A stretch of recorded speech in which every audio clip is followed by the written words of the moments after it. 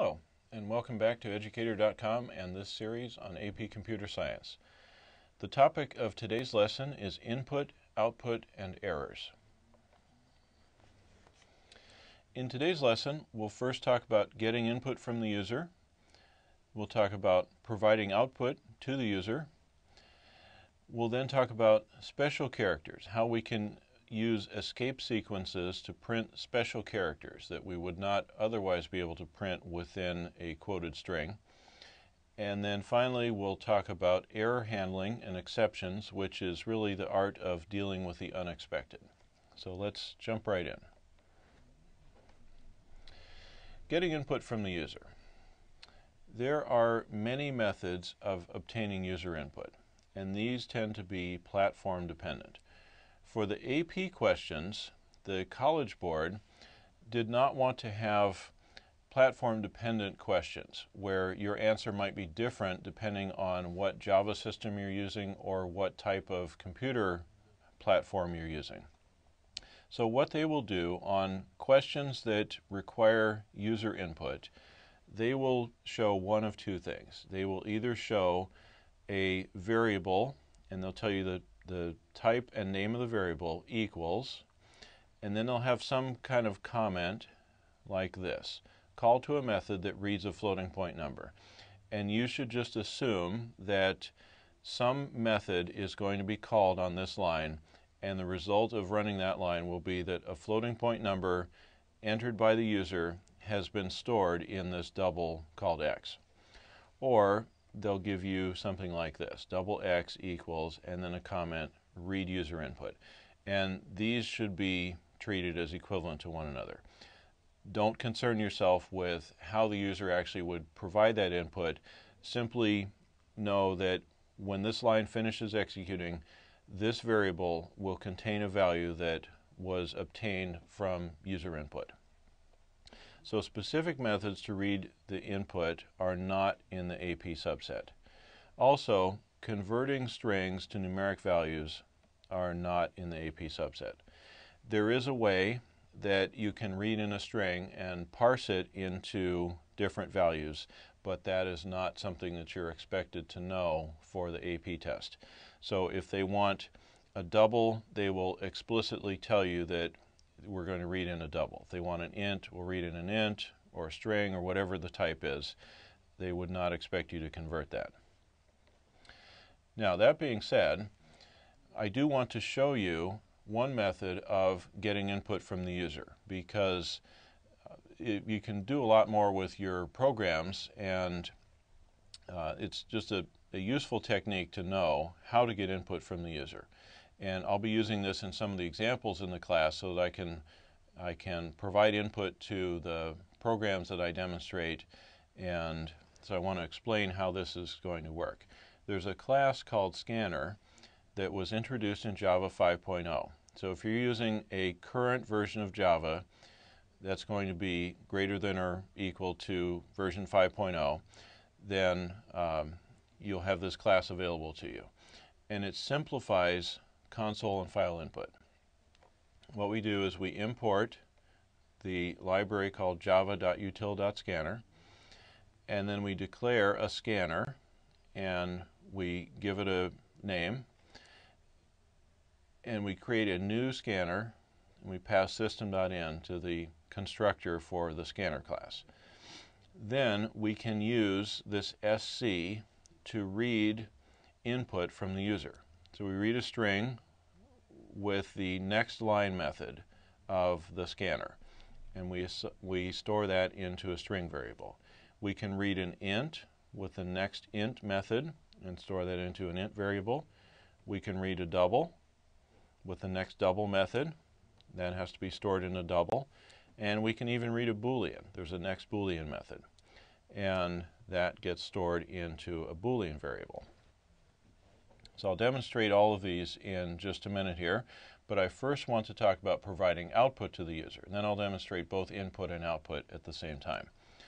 Just as there are many methods of obtaining input from the user, there are also many methods of producing output.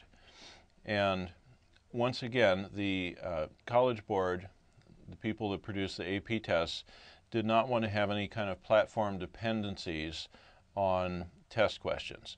So the only two methods of producing output that are included in the AP subset are available universally on all Java systems on all platforms. And these are system.out.print and system.out.println. Print will print whatever is passed to it in parentheses, and then the next output would continue right there on the same line. Println will print what's passed to it in parentheses and then advance the cursor down to the beginning of the next line so that the next output would begin on the next line. That's the only difference between the print and the println methods. So here's an example, printing two strings on the same line. String 1 is hello and string 2 is world. And if we call print on hello and then println on world, the output of S2 would continue where the output of S1 left off, because we use print, not println. So it would print hello, comma, space, world, exclamation point, all on the same line. We can print two or more values together by combining them into one string with the plus operator and passing that to the print or println method. So we'd say the number is plus I, and then that would print the number is 100 because we've assigned 100 to I on the previous line. If we want to print a blank line, then you can simply call system.out.println with nothing in the parentheses, and that will print nothing except a blank line. So for formatting output, maybe we want to have a blank space in between some groups of output. This would be how to do that. So let's take a look at some Java code that gets input from the user and then produces output. So here's a simple example. I'm going to print, please enter your name, and the cursor will wait on that line, and I'm going to use the next line method of the scanner class to read in a string and assign it into the variable my name. And then I'm going to use my name and say hello and print the value of my name with a period. I'm going to use println, so that will advance the output to the next line, and then it'll say nice to see you today. So let's run this. It's prompting me, please enter your name, and I will enter Tom and hit enter. And it used the value of my name that I just typed and says, hello Tom, nice to see you today.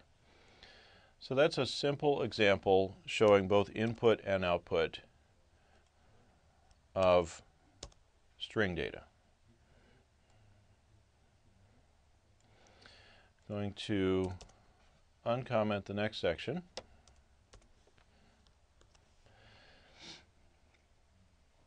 Now I'm going to show reading in integer data. I'm going to prompt, how old are you? And it will accept input of an int and then print a statement using that int. So how old are you?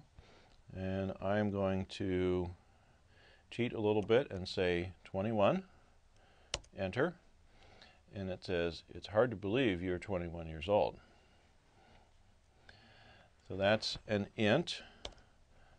Comment that section and uncomment the next section. And this is a technique that you can use when you only want to run certain portions of your code. You surround the portions that you don't want to run with these comment symbols and remove comment symbols from the portion that you do want to run. And this is a good technique. I'm using it for demonstrating different portions of the code, but it's also a good technique if you're trying to troubleshoot your code and see why certain sections of the code don't seem to be doing what you anticipate that they would do. You can comment out all but the one section that you want to run and try to see what's going on. So in this case, now I'm going to declare a double, my account balance, prompt what is your account balance, read in that double, and then print that out as part of a statement. So what is your account balance? I'm going to put 123.45. And it says, lucky you, you have $123.45 in the bank. So that is reading in and outputting a double. Last one is going to be a Boolean.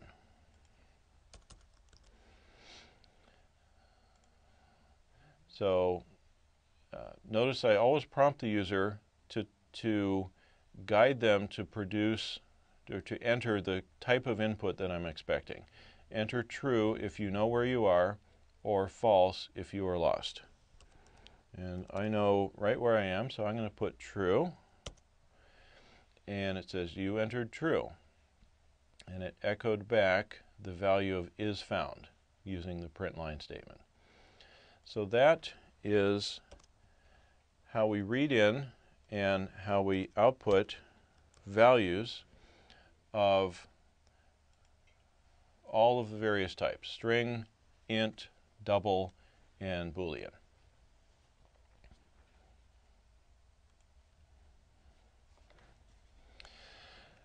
Let's talk now about escape sequences.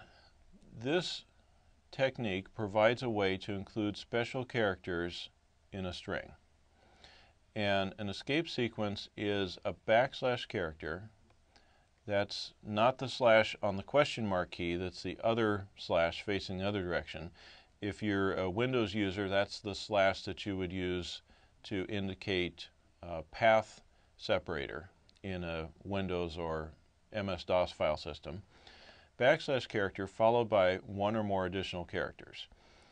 Now if we want to put a new line character, that is, if we want to print something and then go to the next line before we print more output, we put a backslash n, and it needs to be a lowercase n.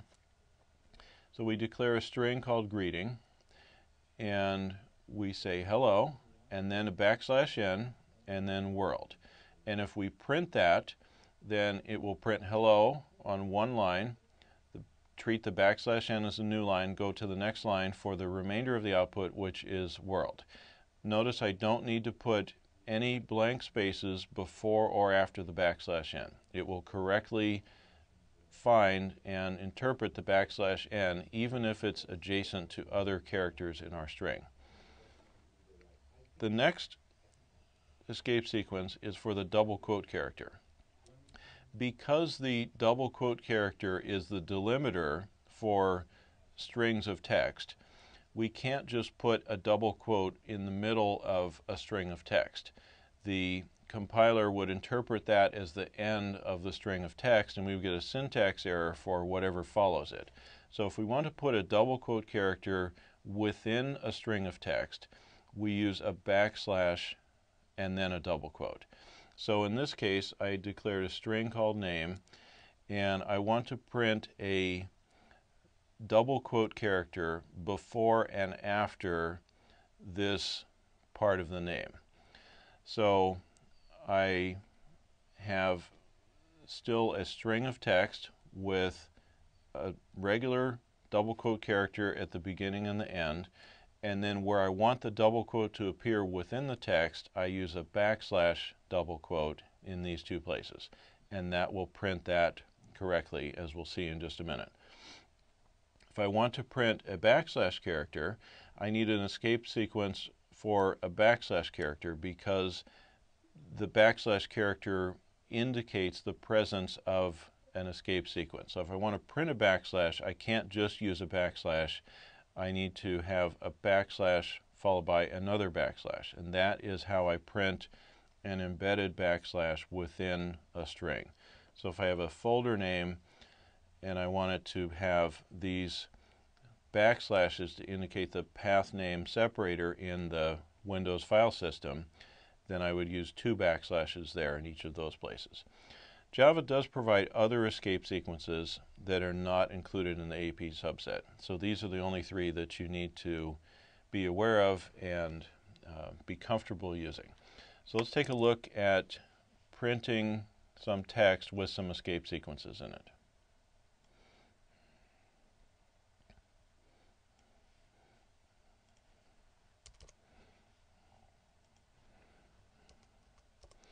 And these are exactly the same three examples I had on the slide. I have hello world, where I want a new line character between the hello and the world.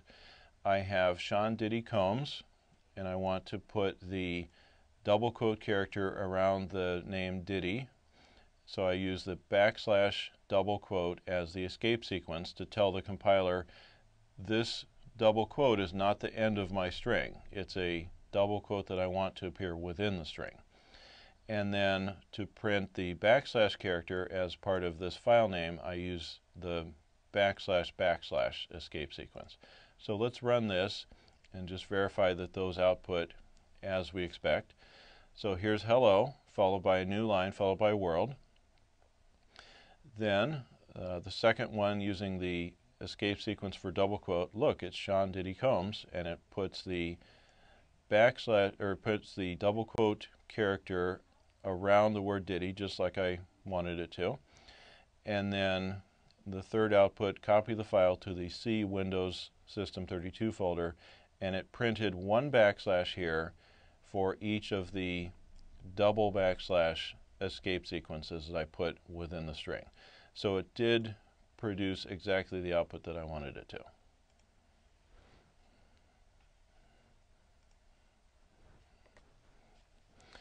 Final topic for this lesson is exception handling. Exception handling I like to describe as dealing with the unexpected.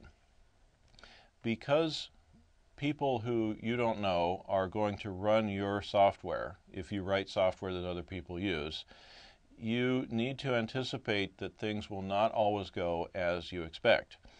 And exception handling provides a structured way to handle errors.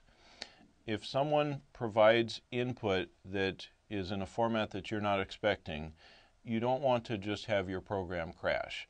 That's considered not very good.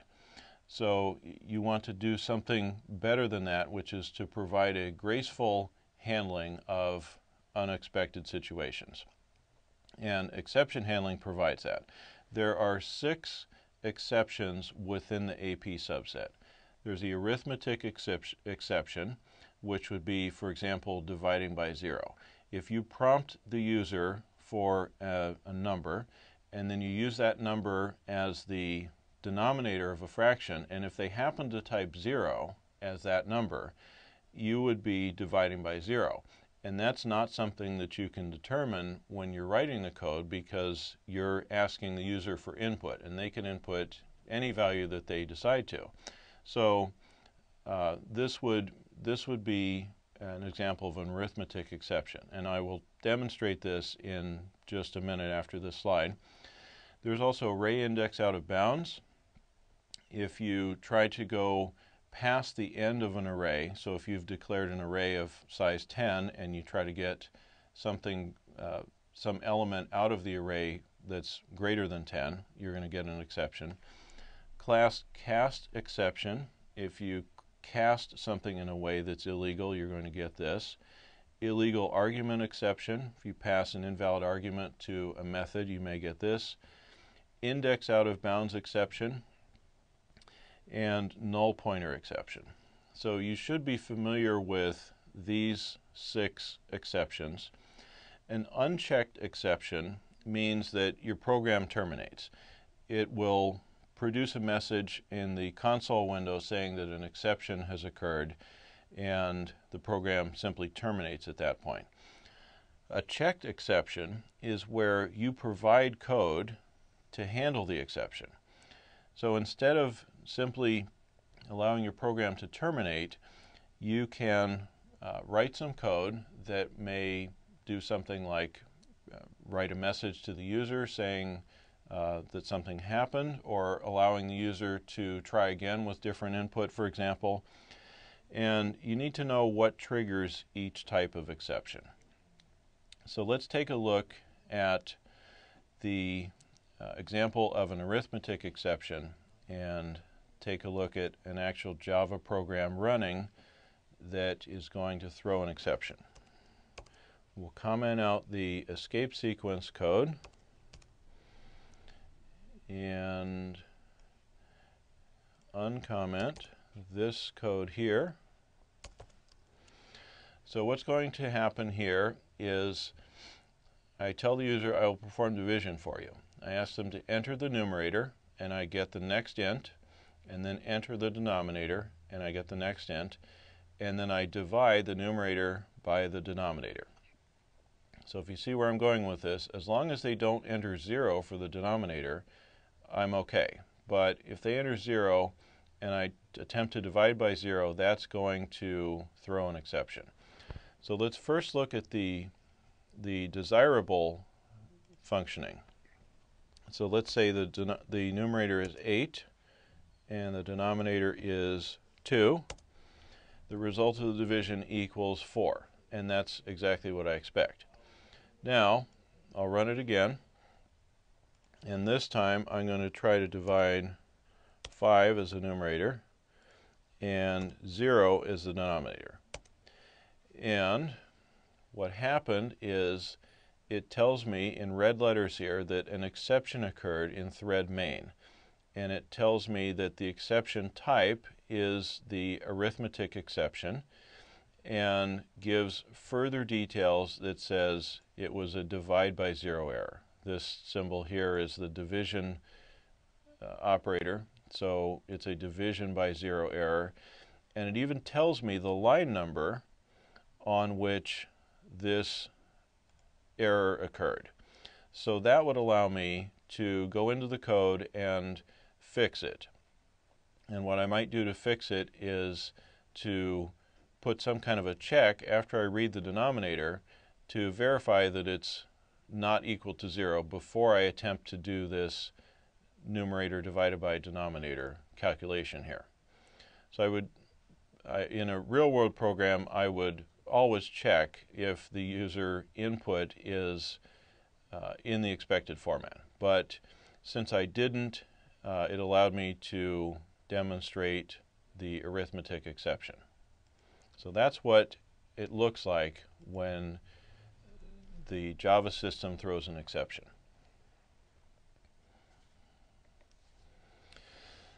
So to summarize this lesson, we first looked at getting input from the user. We talked about that although the AP Java subset has no official means of getting input from the user, they're going to give you a comment that says that the user is going to provide input in the form of a double or an int or a string or whatever they need. I did demonstrate the scanner class, which was introduced in Java 5.0, and showed how to use that to read strings, ints, doubles, and booleans. And that will be very useful to you in writing your own code that will give you a lot more flexibility in being able to write a wider variety of different types of code. We then looked at providing output to the user and the fact that the system.out.print and system.out.println are the only two methods that are in the AP Java subset. So all of your output for all of your AP exam questions is going to be text output. There will be no graphical output that you'll need to produce. We looked at the special characters, the escape sequences, to insert either a double quote character, a backslash character, or a new line character into your string output. And then finally we looked at error handling through the exception mechanism, dealing with the unexpected, and we saw an example of an exception being thrown. This concludes our lesson on input, output, and errors. Thank you for choosing Educator.com, and I look forward to seeing you on the next lesson.